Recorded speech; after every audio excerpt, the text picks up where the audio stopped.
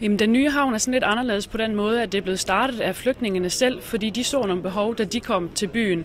Der var nogle ting, de tænkte, jamen, hvorfor er der ikke nogen, der viser os rundt i byen, og hvorfor er der ikke nogen, der kan matche os med nogle danskere, så vi kan lære at få brugt det her dansk, som vi jo skal lære hver dag. Så det er egentlig startet på den måde, at de så deres egne behov og tænkte, jamen det kunne vi da egentlig gøre for de andre. I started as a frivilly because Pernilla told me about it one day, and I met with my colleague Abdullah, and we started a new group called the New Harbor, the New Havn, and we started working in this new group in different activities. I went to my social worker and I told her I need to help or to do something as a volunteer, and she introduced me to Fivling coordinator in Kommune. Then we got some advice and we know more about the city and everything.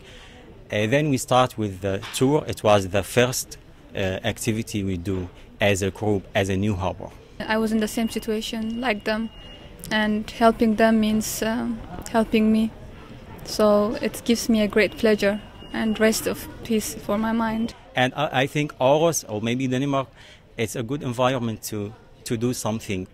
So that's so nice, and I feel so comfortable for that. Det der med at kunne hjælpe med integration på den her mere direkte måde, det er faktisk rigtig sjovt og en god måde at lære nogle flygtninge at kende på selv, og så også være med til det og se de her nye flygtninge kommer til byen. Det er rigtig interessant.